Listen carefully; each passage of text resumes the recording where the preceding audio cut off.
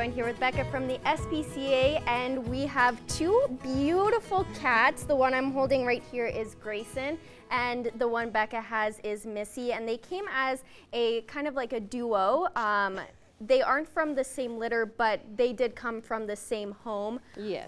Why were they brought to the SPCA?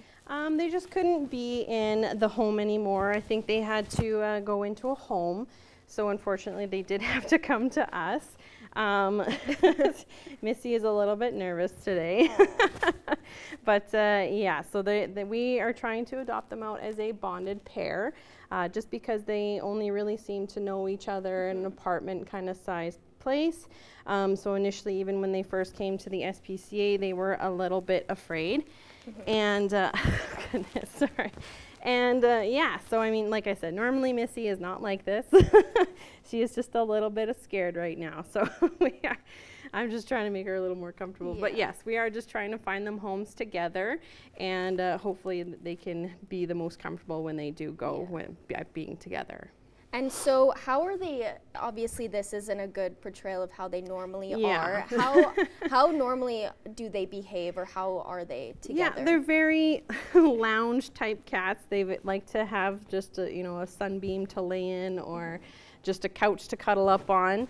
They, like I said, they're very much just, I just want to lay around and eat some food and just kind of hang out. I mean, obviously they need a little bit of a diet here, but yeah, they may be big, but they really don't take up too much space, and they're quite quiet. And, you said that they're a bonded pair. Why is that kind of important for them to stick together? We're doing that for them. Like, normally we don't really have much of an issue separating them. Yeah. But, just because they are most comfortable when they are together. When they are separated, they seem to be a bit stressed out. And, yeah, so that's kind of why we want to go that route with them. Just so they are, like I said, just the most comfortable that they can be in their new home environment.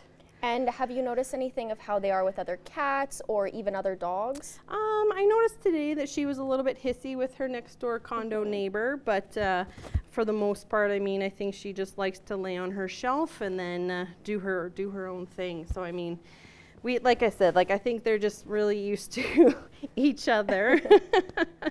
And then obviously not the cameras. They're not fans of the camera, but oh goodness. But yeah, like I said, I mean, they're used to an apartment, so if they go back to an apartment, we're fine with that as well. Or if they go to a nice big house too, I'm sure they'll love that as well too. And how are you doing number-wise for other cats or even the dogs? Our dogs are right around the same. We did have 1 or 2 adoptions last week, so that was nice as well. But we keep getting a couple in here and there. Our cats are still quite high. We got lots of kittens. This past week we just had 9 adoptions altogether. And but yeah, so lots and lots of kittens. We just sent I think 5 kittens today, and then 3 adults. And so yeah, we're getting a bunch in, and and hoping to find them homes pretty quick. Wow. And is there anything kind of important coming up for you guys? Not too much. I mean, we always got a few things in the works here, so hopefully next week we can announce a few more things.